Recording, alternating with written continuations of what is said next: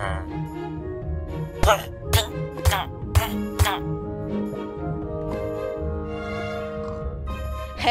guys, what's up? Kibbs here from Two Brothers Minecraft, and I'm here with another Minecraft Redstone video. Now, before I actually start off this video, I'm going to give you a long, boring lecture. No, I'm just kidding. I have to say some things. I know I haven't uploaded a video for like a month now, and I think we all know what I'm going to blame it on, being busy. Although there were a couple days where I was just completely laid back, had nothing to do. I was like, hey, why don't I record a video today? And I eventually just kind of forgot. So guys, don't think I hate you or anything. I still love all my subscribers. I'm not gonna just reject you guys. I'm still going to upload videos, okay? I'm not dead. And that comes up to this other issue. Our channel is called Two Brothers Minecraft, and a lot of you guys have been asking, where's Joshua 1? I've done a couple videos earlier with him, and I just haven't done a lot of videos with him lately. Now the problem is, I've tried to do my Redstone videos with him, and the only type of videos I can actually do with him are videos on servers. And the reason with the Redstone thing is that my computer, for some reason, it cannot host servers. Now, I build all of my Redstone creations on the worlds on my computer, and if I wanted to host a server, I would have to rebuild them all onto that server. So, in the future, I will try to do videos with Joshua 1 on the server. Now, the problem is, I've built all my creations on this world recently, and I end up just forgetting that I should build them on the server so that we can record together. So we'll try to clear that up. If you don't understand what I'm saying, basically I'll try and do videos with Joshua 1 in the future. And if not, we will definitely do some Let's Play server Redstoners play, which we haven't done for a year. We'll do another one of those together soon, hopefully. But yeah, one last thing. Happy Easter, guys! This video should be uploaded on Easter, at least the time I'm recording it. It is Easter, and I have just shoved my face full of jelly beans. So yeah. Now, over with that. Sorry for that long introduction to this video. Let me actually show you the Redstone Invention. So as you saw in the intro, basically when I hold the shift key, I pick up mobs and I can carry them wherever, and then when I let go, they'll just fall to the ground. And you can't jump when you're carrying these mobs. It's kind of weird if you could, but because they're so heavy. You can pick up any mob except for players, of course. So let's just pick up a zombie. Oh, you can pick up, like I said, you can even pick up entities such as minecarts, so let's get a minecart. I forgot that if you search mine in the creative inventory, it pulls up all the blocks because they have Minecraft : you see Minecraft : activated rail and stuff. So yeah, we can pick up the minecart. Yay! And the weird thing is, when you let go of the minecart, it still rests on your head until you walk away. So I did not know you could actually literally carry minecarts on your head.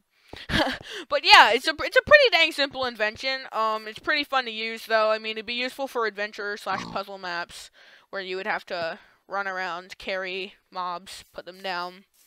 So yeah, let's get on to the redstone. Surprisingly, the redstone is quite... Okay, I bet I need to stop saying that. It's like my catchphrase or something now. For some reason, these clocks always generate lag in 1.8. But anyways, here's how the redstone works. So basically, we have one main command, and as you might have seen in my Invention video, which by the way was a little inspired by Maz in Yo Face. I hope I'm pronouncing that right, or Mace or Maz. I don't know. Trifecta. He has a cool series going on his channel. I just thought I would try something because I had 3 inventions laying around, etc. But anyways, it has the scoreboard objectives. Shift, which is stat.crouch 1 centimeter. Shift.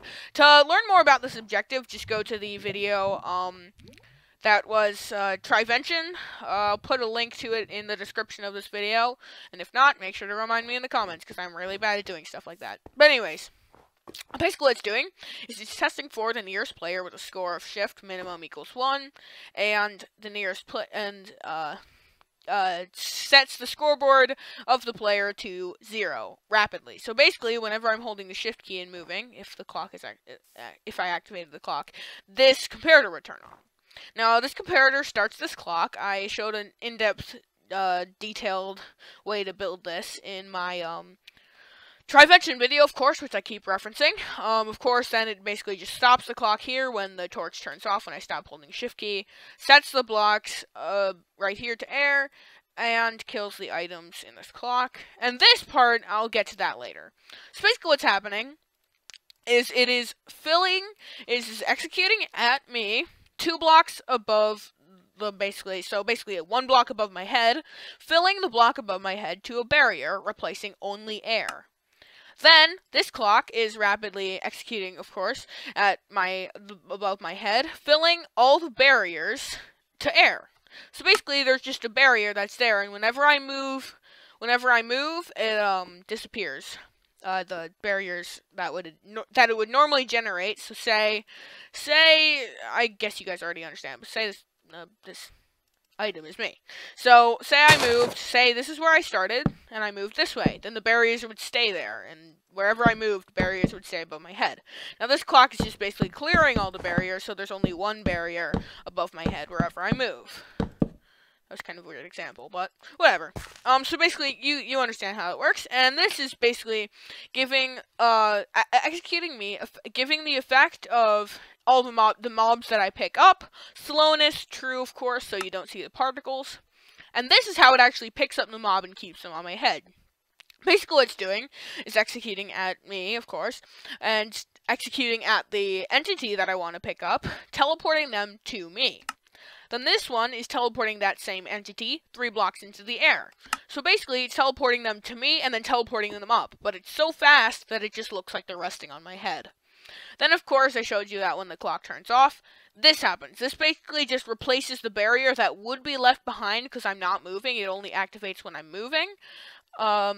It just replaces that to air. So, yeah, that's pretty much how it works. I'll give you another little demonstration with a slime because slime's cool. Hey, slimy. Just come back. Slimy. Oh yeah, I forgot to turn on the clock. But yeah, so that's pretty much how this invention works. The redstone's pretty simple. Make sure to check out the Invention video, which I will link to in the description on how to do the test for crouching players, of course.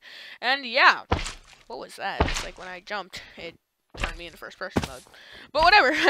This has been Kibbs from Two Brothers Minecraft, and I'll see you guys later.